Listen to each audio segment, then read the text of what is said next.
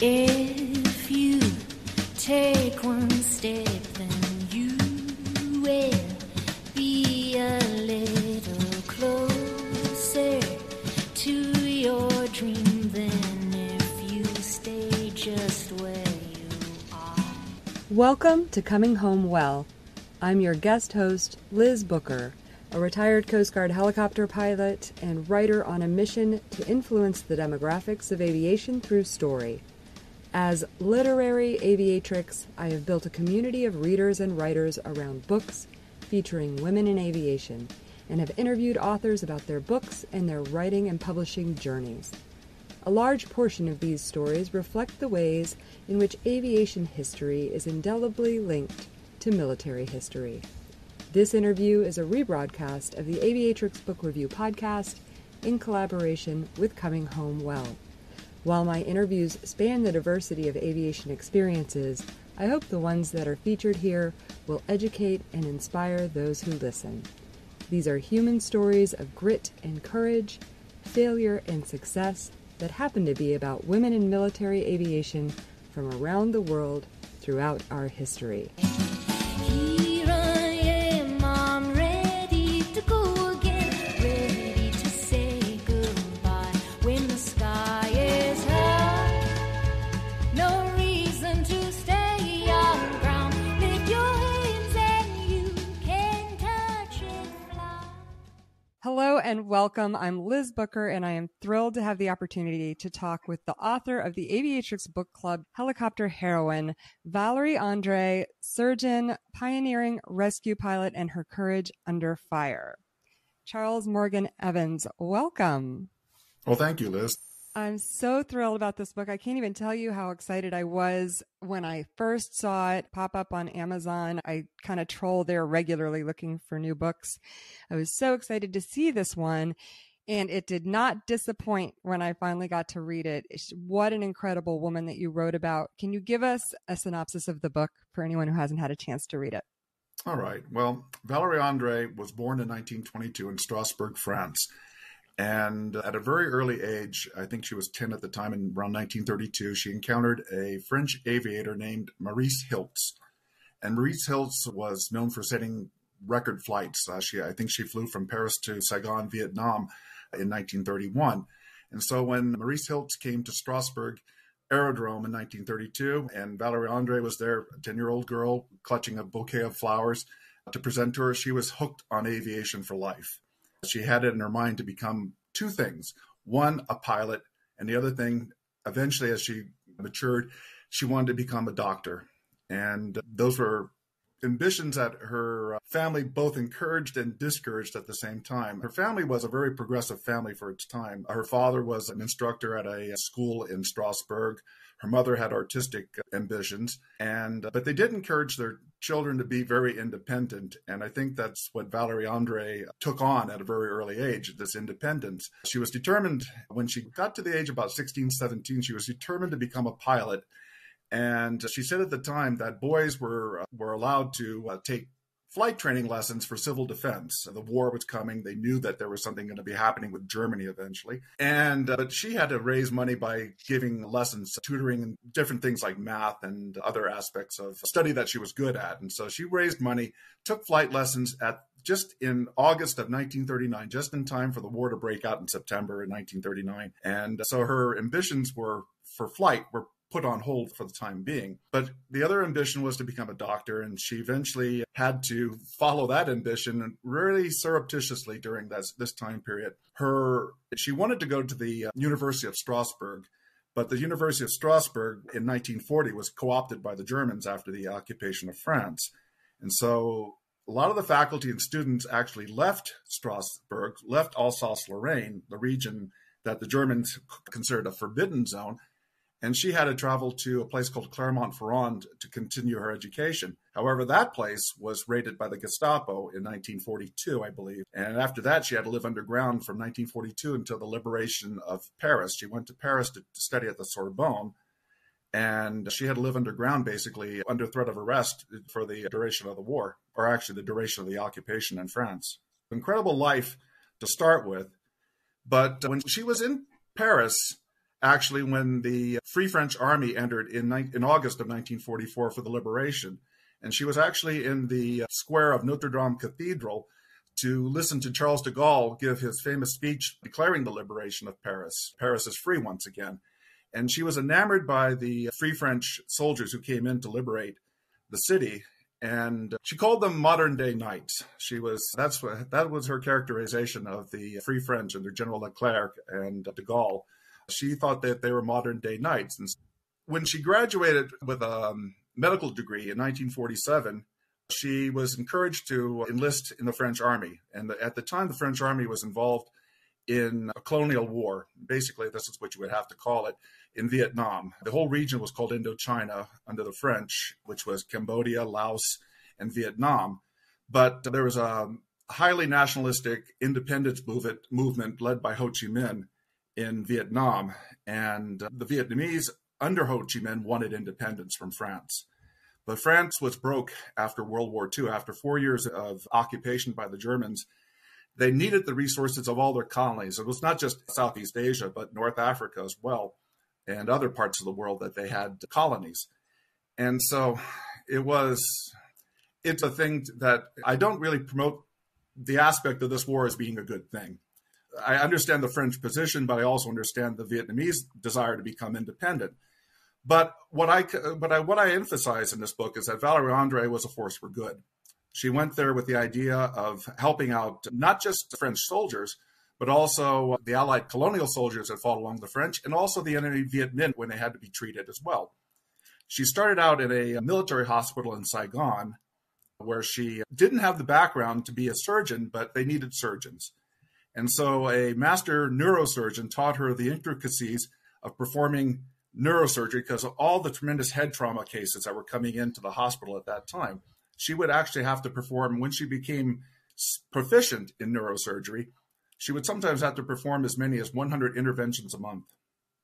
So an incredible amount of workload that she had at that time. But another thing came along a few years later. She arrived in Vietnam in late 1947. She re-upped for another tour of duty, I think, in 1950. And I have to emphasize one thing about Vietnam at this time. The French did not have a draft. Let me back that up. The French had conscription for mandatory service. However, it was voluntary to go to Vietnam. If you're a soldier in the French army, the French military at that time, you could remain in France or one of the colonies at that time. Going to Vietnam and being a participant in the Vietnam War that the French were conducting at the time, the Indochina War, was strictly voluntary. So everybody who was in Vietnam at that time was there on a volunteer basis. But in 1950, something interesting happened. An Englishman by the name of Alan Bristow was trying to sell a helicopter for a French distributor of Hiller's. Hiller Helicopter was a company that I know really well because I was a curator at the Hiller Museum and I worked for Stanley Hiller. And Hiller was a company based in Palo Alto, California. And one of the first four companies to successfully build and market a helicopter back in the late 1940s. Bell, Sikorsky, and Piasecki being the other three. But this Englishman named Bristow had an interesting background. I think I make mention of it in the book, but he landed in Vietnam with the idea of trying to sell a Hiller helicopter for medical rescue purposes to the French Air Force. And he demonstrated the helicopter in Saigon, and Valerie Andre was there to see it fly for the first time. And you have to remember, she was always enamored with the idea of becoming a pilot. And so when she saw this thing fly for the first time, she was hooked. She thought that she would be perfect as a candidate to fly a helicopter in this fledgling service. She said two things. She had medical training background. She was a surgeon. And the other thing was that she was a very petite, very lightweight. She weighed probably a little bit under 100 pounds at the time. And she said that the helicopters, she knew, because she would obviously ask a lot of questions, she said that their payload capacity was so limited, they could only take a pilot and two wounded soldiers on litters, on stretchers on the side of the helicopter at best, with a male pilot, a normal weight male pilot. And so she reckoned that because of her light weight, there would be a possibility of taking 3 wounded passengers along with her instead of just the 2 with a male pilot. And so she made that argument, and surprisingly, she was able to get through with it. because she experienced tremendous amount of prejudice at the time, being a woman, not only wanting to become a pilot, but there was prejudice even as a doctor in military hospitals, even though doctors were at an incredible shortage at the time. Yeah. And she did it, right? She did it. She had support by the first pilot for the French Air Force. Prior to this, there were aerial medical rescue. It was all done with fixed wing aircraft that had to have a runway in order to take off. And often it meant that the French, you have to imagine, they were scattered all over Vietnam. They had these outposts that sometimes had between 30 and maybe 100 men, depending on how big these outposts were. And they were scattered all throughout various parts of Vietnam at the time. And so with fixed wing aircraft, you had to have a runway nearby. And that required sometimes transporting a severely wounded soldier, maybe 20, 30 kilometers or more, to get to an area where an airplane could land and take off. These were just fixed wings that could only take one wounded passenger at a time. And so the helicopter was a revelation. The helicopter could actually come into these remote outposts and land quickly because they were almost always under enemy fire by the Viet Minh, the enemy that the French were fighting under Ho Chi Minh. And they had to be able to come in quickly and take off. Well, the first pilot for the French Air Force was a man named Alexis Saint-Denis. And Alexis Saint-Denis has a really illustrious history as well. He was with the French Air Force since 1939. He was decommissioned during the occupation, and he joined the resistance during the Second World War, and actually helped in the liberation of Grenoble, France, in 1944 in his resistance cell. But after the war, he re-enlisted in the Air Force and flew a lot of fixed wing missions, but became France's first helicopter pilot in 1951. He went back to Paris, France, to take flight training lessons, and returned and for a while flew solo missions, and then added another pilot who lasted for a while until a Jeep accident forced him to go home. And then Valerie Andre came along, and he was skeptical, but he knew by meeting her that she was determined and she had ability, and he accepted her. He basically said to her that if you can show me you can do the work and you can demonstrate your capability, then we'll see how it goes. And it was never easy for Valerie Andre. She always had to find acceptance all the way through. There was no easy route for her. Every step of the way, as I said, even in military hospitals, she was looked at sometimes skeptically, even though she had the rank of captain. I must emphasize that. When she was commissioned in the French Army in 1947 in the French Medical Corps, she was commissioned as captain. But even with officers of equal rank, she was often treated pretty poorly. In fact, when she arrived in Vietnam, she was given poor quarters until actually her university professor, a guy named Leon Benet, came to visit Vietnam and saw how she was being treated, how her living quarters were really deplorable, and insisted that she would be treated better. But she was gutsy all the way through in her life. And as I've told you, she's still with us. She just turned 101. It's incredible. That is just incredible. And what a joy for you to get to go over there. Oh, there's so much more to the book even, but so much that you've already said that I just want to touch on. First and foremost is this sort of history of Indochina. I've said this a few times in my interviews that I studied some history, especially like Naval War College type of stuff for my military career. And as someone who was operating in the Caribbean, and especially with Haitian and Cuban migrants, I really wanted to understand the politics behind the policies that I was enforcing. So I did study that history. But otherwise, I really have never been somebody who's deeply interested in history. And having the opportunity to read, to see, especially obviously the history of the last century through the lens of women, through this project and reading books about women in aviation, I now can connect with it in ways that I might not have otherwise. And so that was wonderful about this book. You cover a period of time, a period of history that I really hadn't had access to before, the pre-US intervention in Vietnam and the post-World War II, because we do read a lot about the women who flew during World War II and what was going on with other countries. That is a gift to us in itself.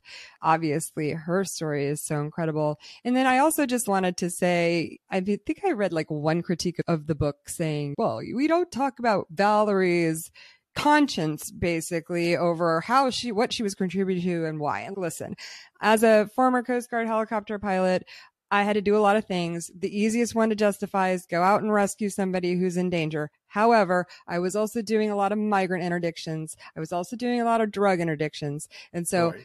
on the day to day, I felt like the things that I was doing in the immediate moment were righteous, and I was well trained for them, and they were important. And I wasn't thinking at the time about the major geopolitics that created the situation that I was in. So I think I can get past Valerie being a part of that, because everything that she did there was so righteous. It was. Yeah. That is absolutely true. Yeah. She was out. One thing I didn't mention was that she was also part of an airborne medical unit that was parachuted into remote areas before the helicopter arrived in 1950. And one time she was actually parachuted into Laos, where the French were also maintaining outposts. And when she was there, she treated not only the French soldiers, but also native population. She actually had to, I think, extract teeth for some people that came up to her from the villages that surrounded these outposts. And there were often times in her career in Vietnam where she actually had to treat Viet Minh and protect them from being harmed by soldiers that just lost their comrades or buddies in combat.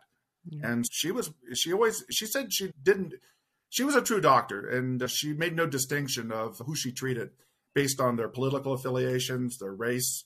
They were all equal in her eyes, and they always were. Yeah. And here's another little thing I'll add is that as a search and rescue pilot, I was just really fascinated with the fact that she was both a doctor and a pilot, because I am someone who really doesn't have the stomach for, in fact, reading some of the descriptions that you gave us of brain surgery, I had to look away. Oh, really? I always used to say when I was flying, I don't look back. That's not my business back there. I just fly the planes. So the fact that she did both and did both well is just so heroic and impressive. And the fact that she did it in the time frame, in the period of history that she was doing it, under the conditions that she was doing it. We did have a doctor on the book club discussion last night, and I asked, did you cringe as a doctor in the way that we helicopter pilots cringed at the fact that she was taking these very primitive aircraft off in high density altitude situations, overloaded, trying to get them airborne? So many things could have gone wrong. So many things did go wrong.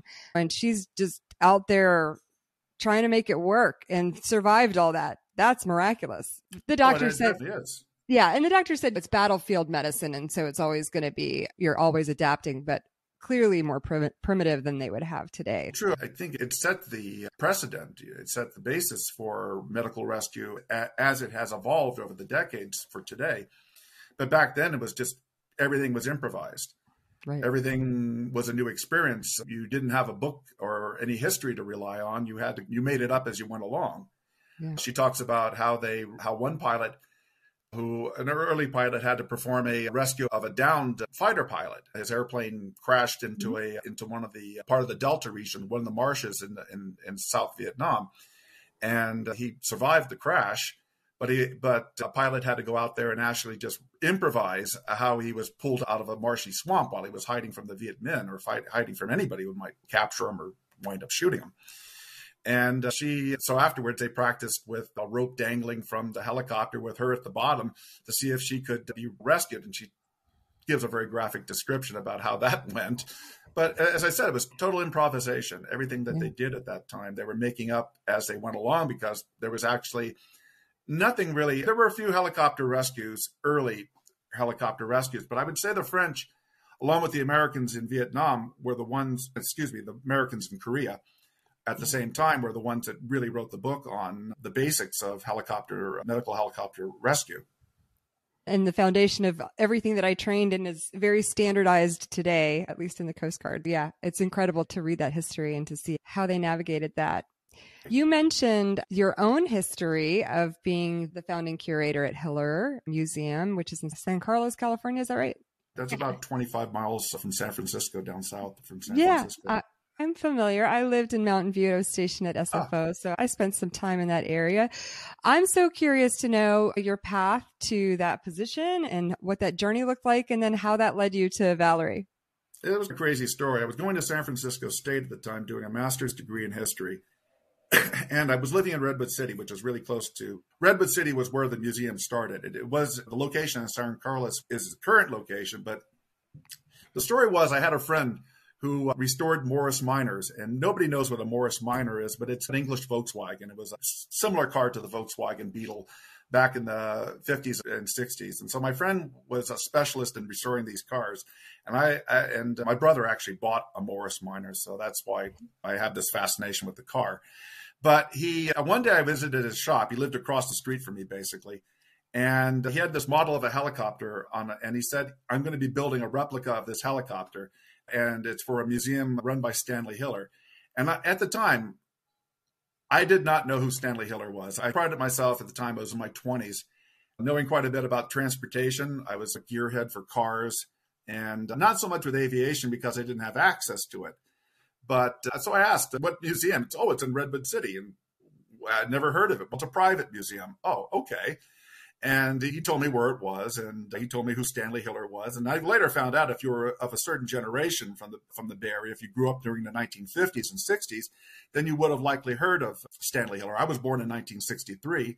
So that was by 1965, I think Hiller had moved out of Palo Alto and had moved to Maryland. It was acquired by another company. It was acquired by, I'm trying to think who it was at the moment. It'll come to me in a moment. But anyway, the point was that he was building this replica of a helicopter, and I was going to San Francisco State. And at the time, I was considering doing a kind of an internship for credit at the San Francisco Maritime Museum I liked going to.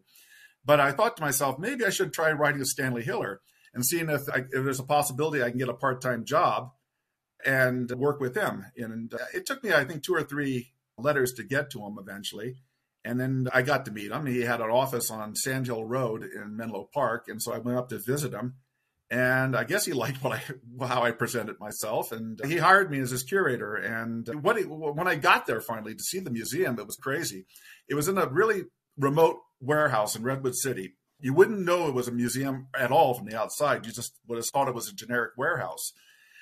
And when you got inside this place, there was wall-to-ceiling aircraft. I think at the time there were probably between 35 and 40 aircraft. I think we added about 5 to 10 of them. No, I know we did. Probably added about 10 aircraft while I was there. Wow. There were at least 35 to 40 aircraft in this building, stacked from the ceiling, hung from the ceiling, on the ground. Some were big, some were small. We had this one aircraft. It was a one-off helicopter built in 1953 by a company called Doman in Pennsylvania. We had another helicopter that was built, I think, in New Jersey by a company called Gazda. We had all these weird things that had been donated to the museum over the years. At the time, people didn't know what to do with these one-off aircraft that weren't going to fly. And so they would sometimes call up Stanley Hiller. I think the story with one of them was that he was working as CEO of a company called York International. They make air conditioning products. And this helicopter was in Pennsylvania, this Dolman, one-off helicopter, just one of one ever built. And they said, do you want it? And he said, sure. And he paid for the transportation to have it shipped back to Redwood City, California.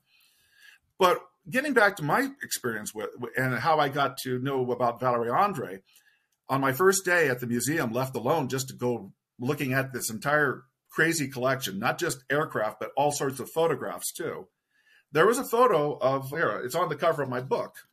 This photo, I think, yeah, there we go. Yeah. Was a photo that I initially saw, and I just wondered what the story of the woman in the floppy hat was all about. I didn't know that was Vietnam at the time. I just knew it was something interesting, and I had to ask more about it. And Stanley Hiller told me all he knew about her. He had met her a couple times. He had gone to France and she had come to California. And he just told me that she was this medical rescue pilot, a doctor, who flew these incredible missions. I later found out that she flew 168 missions in Vietnam and rescued 128 missions she flew in Vietnam and rescued 168 men. And I was just fascinated by the story. I just always kept it in my head. I wrote another book about 20 years ago called War of the Aeronauts, which was on Civil War balloon pilots. Yeah. And I thought at that time I finally had enough experience under my belt to approach Valerie Andre. So I wrote a letter to her in France. She lives in a place called Issy-les-Moulineaux, which is right outside of Paris. And I thought that with that, I could come and visit her and actually see if there's a possibility of maybe writing this book. And that was in 2003. Okay. So it's been a multi-year project. I worked for Stanley Hiller, to get back to that story. I worked for him for 6 years. And then I moved to Reno, Nevada, where I continued to do work on writing. Okay. And as I said, I wrote this other book first, and I thought by now I have some experience and I can approach this project. And I thought it would be a lot easier than it wouldn't be a 20-year experience at the time, but I didn't want to write anything derivative. I wanted to write something I hope was original and not just took in her experiences, Valerie Andre's experiences, but also took in the experiences of other people her life intersected with. As I mentioned, Alexis Saint-Denis was very important in her life. He not only approved of her and allowed her. I use these words with caution because I know that those are, as they say, triggering words these days. But it was the military. It was the 1950s, and she's a woman. So you have to take we weren't going to do anything without permission. You have to take it with the context of the situation and the era. It says she was allowed and had permission. That's the military, as you well know, that's the military tradition. That's the military way of doing things. And it's also the context of the time. A woman attempting to do this in 1950 France, even though it's in Vietnam, there are a lot of prejudices, a lot of chauvinism that is extant at that time. And so when I use these words, given permission, allowed to do things, it is really crucial to say that because it wasn't the norm at the time. It really wasn't. And she broke a lot of barriers. And in ways she did it successfully, and to show her capability, actually opened the world up to other women to follow in her footsteps and made it easier, but made it more not of a matter of permission, a matter of showing ability, showing capability. I think that's an important thing to emphasize with Valerie Andre. She never considered herself a feminist. She really believed in being somebody who could demonstrate capability, the ability to do something correctly, equal to anyone who can do the same job.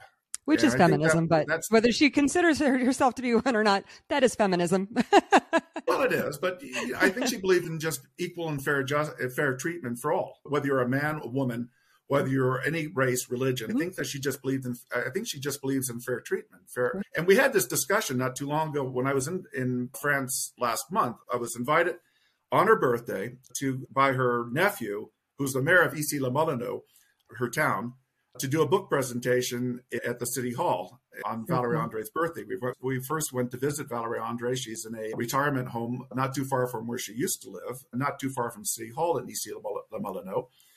And we had a very nice time. It was only about a dozen people that were there for her birthday because she's 101 and they didn't want to make too big a thing. But I was quite honored because they consider me part of what they call an inner circle of people and friends and family who have known her for all these years, and they include me in that group. And I find that to be quite a bit of an honor and a privilege to be allowed in that little group. Absolutely. And so her stepson was there. That's the son of Alexis Saint-Denis. And I have to mention that the first pilot I mentioned, Alexis Saint-Denis, eventually became her husband in 1963. They'd known each other for more than, probably by that time, 13 years. And Alexei had been married before, but his wife died shortly after his son was born in 1941, I believe. And so he was a widower, and he shared experiences with Valerie Andre. And so they married in 1963, and he lived, I think, until 1998. I think that's about right. But it was quite nice. Alexis Saint-Denis' son was there. The mayor of Issy-les-Moulineaux, Valerie's nephew, was there. Valerie's granddaughter was there, and other friends were there. And it was quite nice. And afterwards, as I said, we had what they call a roundtable discussion at City Hall with about 100 people there. And I was able to present my book. And a very good friend of mine, Martine Gay, she presented her book. This is by Martine Gay. Yes. See, I went looking for this after you mentioned it in the email. And so I'll have to see if you can connect me with a place where people can buy that book. Okay, I can do that because I think it's a very good book. I think both our books are very complementary to each other. I wrote a fairly extensive book about Valerie Andre based on her recollections of her life, but I also, as I said, intersected her life with other people, and I gave as much background as I could, like Alexis Saint-Denis and to other pilots like Raymond Foumat, Henri Bartier, who I mentioned. And there are many other pilots who served in Vietnam during this period, but those were the core that made up the original pioneers of medical helicopter rescue in Vietnam for the French. But Martine Gay's book actually emphasizes a lot of the family life of Valerie Andre that I would have liked to have been able to include in my own book, but I think she did a really good job. So I think our books are very complementary to each other. Oh, that's good to know. That's really good to know. Do you know if it's translated into English anywhere? No, No. It's not. What do you sense, or did you have any opportunity to talk to anybody who's like in leadership today in the Army and hear from them like what they consider Valerie's legacy to be to the service? Oh, tremendous. I have talked to a number of her colleagues over the years, and she's held in the highest regard. And one of the things that I mentioned in her post-war career is how she was instrumental in bringing more women into the French military medical corps. Yeah. When she was admitted in 1947, it was because there were shortages of medical personnel and they needed anyone. But in the 1960s, that kind of laxed, and they were more inclined, again, the chauvinistic approach in the military was to admit men into the military medical corps. And she thought that, again, she didn't regard this as a feminist thing. She regarded this as more of a just cause, because she made this argument: when they had entrance exams, there were women who were scoring higher numbers on the entrance exams who were not being admitted in lieu of men. And she thought that was totally unfair. Why aren't you taking the most qualified person? It doesn't matter if it's a man or woman. It is a matter of qualification. Not only unfair to those who are scoring high, but not the most intelligent choice to have the most qualified service. Absolutely. Yeah. Absolutely. You want any medical service, whether civilian, military, you want the best qualified people. Exactly. If you're providing training to people who are less qualified, are they going to improve? You have people who have the acumen, they have the ability, women. Why not admit them? That was her argument. For a while, they were doing under a quota system, and there were still women who were being excluded with higher exam scores. Yeah. Today, I think, and it's thanks to her efforts, she actually lobbied the French National Assembly for help in getting this equality, this equal treatment. Today, I think there are slightly more women, maybe more than half of the women in the French medical service de santé medical corps that are women. I think that it's a slight majority of women now in the military medical corps in the French military. Oh, that's thanks to her, seeing the injustice of that. And it's not, as you say, it's not just the injustice. You want the best qualified people, obviously, and it doesn't matter who they are. If they're qualified and they have superior potentials, you want those people to be. You want to enlist all sources of national power in your defense, and not overlook some because they are because of their gender, or that's the whole point of a national defense system. Absolutely. No, it's wonderful that she did that work. I do bristle a little bit at my own ladies shying away from the word feminism, because the true definition of that is equality. And I think that it has gotten a bad rap over the years, because we are all of us who believe that in using the best and the brightest, no matter what their gender or color, feminism is a part of that too. So good for her. Absolutely. We're grateful to her. Yeah, absolutely. It makes absolute sense. It's absolutely and I'm right. so glad to hear that the service honors her in that way, because I think she's an incredible hero just for the world, not just for France. I'm hoping to have my book translated into French and published in France. That's my next goal. Because believe it or not, there are not that many people. I tell this story to people in France all the time, and there are not that many people who are aware of her history. Wow. And my intention is this. I've made this offer. If I do get published in France, I do intend to donate the proceeds of this book to a good cause in France. That's my offer. I don't believe that this story is mine. As I said, I've used quite a bit of her autobiographies to write this book. And as I said, I do footnote that completely. I do credit her as my primary source.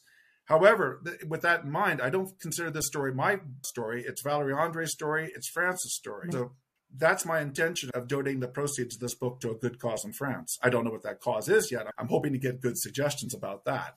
Yeah, maybe there's some veterans funds or something that you could support, something like that for them. That would be good. I don't know if a book like this will generate very much. I'm Right. just hoping to promote her story. That's what my intention is. Yeah, More than anything else, I think she's a tremendous figure historically, and I do believe that she should have that recognition. And we're still can say that we're in her lifetime. Yeah, I know. At 101. Yeah, it's so incredible. Before we wrap things up, I want to just hear a little bit about the publication of the book. So you knew that you wanted to write the book. You said around 2003, you decided that it was time. And then, so what was the path to getting it in print for you? I wrote my first book years ago, War of the Aeronauts, with a company called Stackpole Books. And a couple summers ago, I was ready. I had the manuscript mostly done, except the last couple chapters. I had it, I'd say 95% done. So and edited for the most part. And so I knew I had a manuscript ready to go. So I contacted several publishers, and I finally got an agent too. I finally have an agent that works with me named Rita Rosencrantz out of New York. Great. And wanted to have this book in print while Valerie Andre was still with us. I wanted to be able to tell her that after all these years, the tall American, as she calls me, was able to finally get this thing done. And I contacted Stackpole Books. It's part of Rowman and Littlefield now. And they liked the story. They decided to go with it, and they gave me a fairly good guarantee that the book would be in print in fairly short order. I think I started the process let me think now. I think I started the process in late 2021 with them and went through last year to do the final chapters and the final edit. And it came into print in January of this year. So I think they did a very good job in the production of the book. And I was happy to be able to get it done, as I say, while Valerie Andre was still with us. Yeah. She was very pleased. The publisher was very kind enough to send copies of the book to her family and to her in France. And to some of her friends. I was able to put together a list of people I wanted the preview book, including you. I had you on the list as well. And I know you had contacted my publisher. Yes. And they told me about you. And I was very pleased that you took an interest in this story. Absolutely. For sure. Yeah. And so I was very happy that they were able to get a copy of this book out to Valerie Andre back in January of this year. And I wish I could have got it done sooner. That's my only regret. It took the time it took, because I really wanted to do something unique. I didn't want to do something derivative. If I had done something derivative, I just didn't feel like it was right. And so that's why different aspects of this book came from different sources. One more source I have to really, for accreditation, I have to mention this book. This is Rotors Over the Skies of Indochina. This is this is part of a 3-volume set written by a man named General Michel Florence, and he was a colleague of Valerie Andre. He was the head of the military flight helicopter training school in France, or for the Air Force. And he was a retired general who I got to meet through Valerie Andre many years ago. It's an interesting story. My French was terrible when I first came to France in 2003. And but I speak Italian a lot better than I speak French. My family's Italian. So General Florence's wife was from Corsica. And when I stumbled in French, I would switch to Italian, and she would translate my Italian back into French, and then she would translate French back into Italian for me. I improved in my French over the years, but when I first went in 2003, I would say that I was probably in the category of speaking like a baby at the time. Oh, gosh. I always say that I speak like a 3 years. 3-year-old. Yeah. 3-year-old. Yeah. And that's what I say. So. Yeah. Io parlo italiano molto più bene than francese. I say to them, I can speak Italian a little bit better than French. That's good. The book, it was published in January. Is the publisher doing anything to help you promote it? Or are you out there on your own? And where are you and how are you promoting it? To answer your question, I do have a very good publicist at Rowman and Littlefield. Her name is Maura Cahill, and I think she's a really top-notch publicist. If I ask her for help, she'll give it to me. But I don't see this book being reviewed as much. I'm really appreciative. I'm really grateful to what you're doing and helping with this book, because again, I just want Valerie Andre's story out there more than anything else. Yeah. But I haven't seen this book reviewed as much as I'd like to see it. And I know the book has been sent out to a lot of different outlets, different magazines that have aviation magazines, military history magazines. But Right. yeah, I think in a lot of ways I have been trying to do a lot on my own to help promote this book. I was recently, as I said, in France, and I visited a number of bookshops that cater to English books, English language books. And I'm trying to get some interest in having it carried over there. But more importantly, I'm trying to get it carried here in the United States. I noticed my local Barnes and Noble in Reno actually carried the book on their shelves. So that's encouraging. Maybe it means other Barnes and Noble outlets in the United States are carrying the book. So I hope that's true. Yeah. And I haven't seen the sales results yet. They'll come up in a couple more weeks. I think I get a statement in June. But I noticed that in the preliminary sales statement, they said they've sold about 400 books from the time period. They tell me it's from July to January or end of December of 2022. Okay. So that's encouraging. Yeah, that is. But I'm working on trying to get the word out there. And any suggestions that come my way, I'll definitely pursue. Okay. We'll make sure that I do my part in my little like I said, niche totally of the world. grateful. Are you anywhere on social media? I have a Facebook page. I'm terrible at social media. I've been getting a little bit more active with Facebook, grudgingly, because I'm not a big fan of Facebook. But on the other hand, I know it's one of these things you have to do these days. Yeah. I think I have a thing on Twitter, but I haven't used it. I don't really know how to. Yeah. Here's just my advice. I've been experimenting with all of this stuff for the past couple of years. And if you haven't figured Twitter out and you don't want to figure Twitter out, then don't. Okay. Some people love it. I've been messing around, like I said, across social media, and I haven't figured Twitter out. So I just don't spend a lot of time on it. That makes me feel better. Thanks. Yeah. But on Facebook, I just want you to know that I post about your stuff, not just in the Aviatrix book club where we have about 2,000 members, but also there's some other aviation book clubs where I've already posted about it, and I'll post the interview there. So it'll reach the guys too. Hopefully they'll pick it up and read it. Oh, no, I think it's universal. I think it's an inspiration. Her story is an inspiration for everyone. That's what I think. I'll really be happy if women and young women especially read this story, are inspired by her. By Valerie Andre. But I think her story is universal. Absolutely. And fascinating on the historical side as well, like universities or whatever classes that are teaching this period of history. Hopefully it'll contribute something to those people who are interested in this part of history too. Wonderful. Is there anything that we didn't have a chance to talk about that you would like to say? I didn't get into her history in Algeria, but I guess that's something that you could read about in the book if you get a hold of it. Why don't you quickly sum that up? Because you're right. We didn't cover that whole period, which is a huge part of her career as well. Yeah. After she left Vietnam, she left in 1953. And I think there are some blurbs out there that say that she took part at Dien Bien Phu, which is not correct. One of her colleagues did. And I write about him in my book because, his story is rather poignant. Yeah. She was back in France. She was back in France by the time in 1953 and 1954 when Dien Bien Phu happened.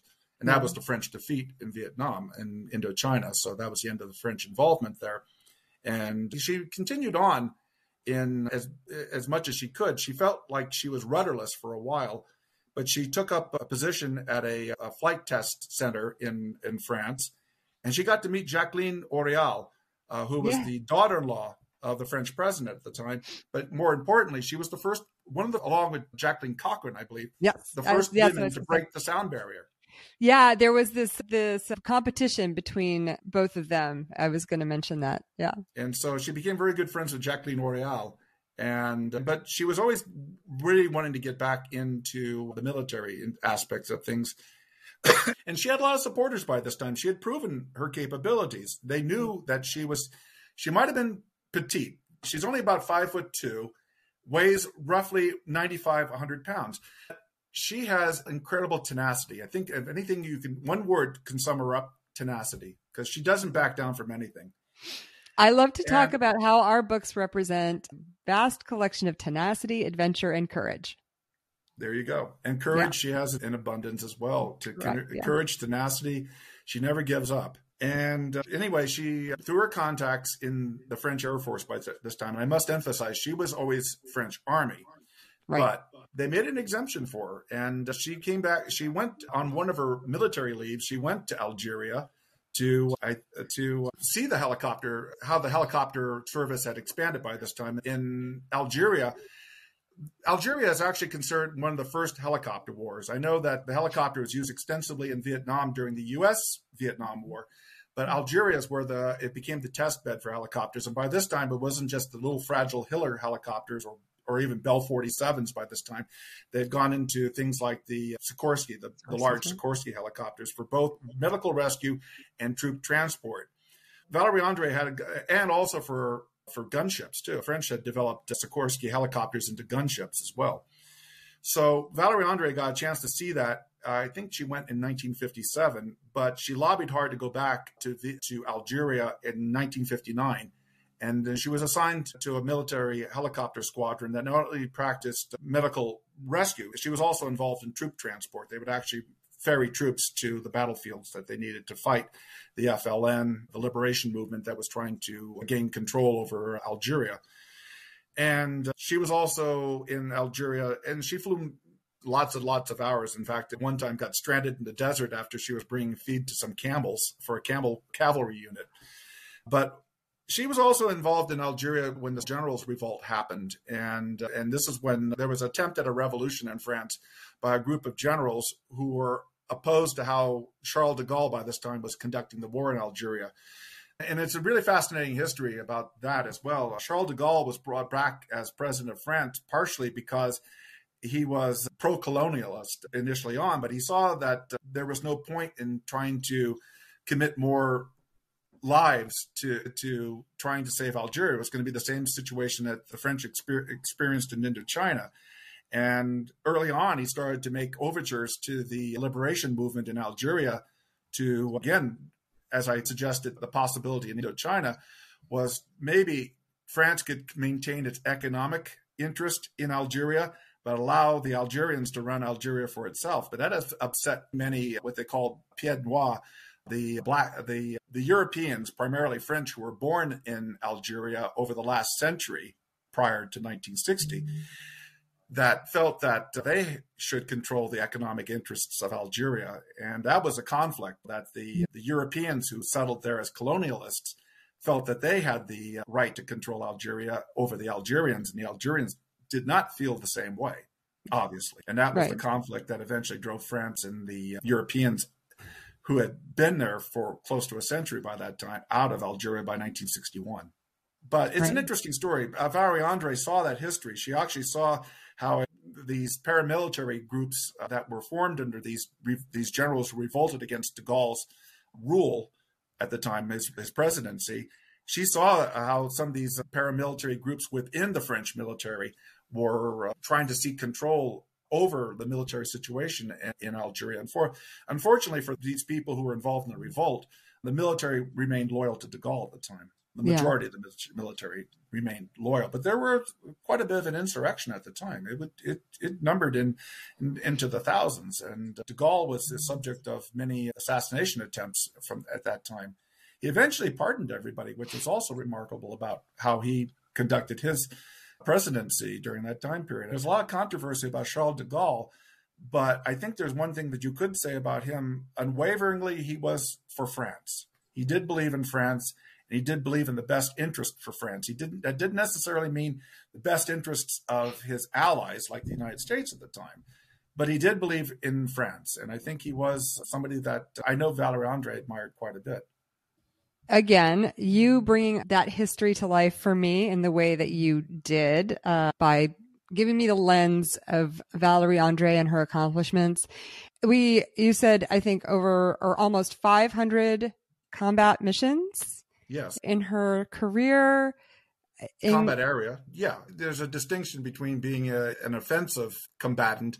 She was more in the she was in the line of fire mode or transport mode, but no, definitely into dangerous areas, dangerous combat zones. Right. That's absolutely no question there. Yeah. And we didn't even talk about it, but I just want to say this. I absolutely loved, like, you got me with that story that you used to open the book. An incredible story of her trying to deal with a patient who wakes up and was not expecting to be in the air. That was definitely a white knuckle story. So everybody needs to go get the book so that they can read that.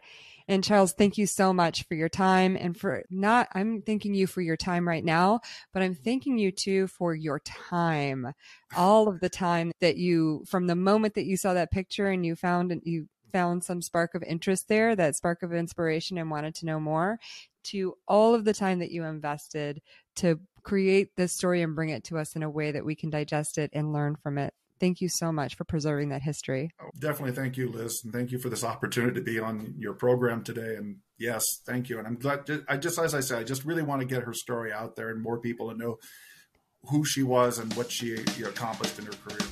Absolutely. And we'll do our best to amplify that for you too. Thank you very much. I'd like to thank Shasta Ways and Michael Wilds of the Women's Soar Group for their assistance in producing this interview. The Women's Soar Group is a media company that gives women a platform to express themselves. Blue skies and happy reading. Thank you for listening, and thank you, Coming Home Well, for your collaboration in helping these stories reach a broader audience. Writing is a deeply healing and cathartic exercise. It can help you process your experiences, whether you intend to share them with the world or keep them to yourself. Living the experiences of others through reading can also help heal, validate, and create a sense of connectedness. If you're interested in hearing about how these authors brought their stories to life on the page, check out the Writer's Room interviews on the Aviatrix book review website and podcast. If you'd like to join the book club conversations, look for the Aviatrix Book Club on Facebook. All are welcome. And connect with me on social media at Literary Aviatrix. I'd love to hear from you. Blue skies and happy reading.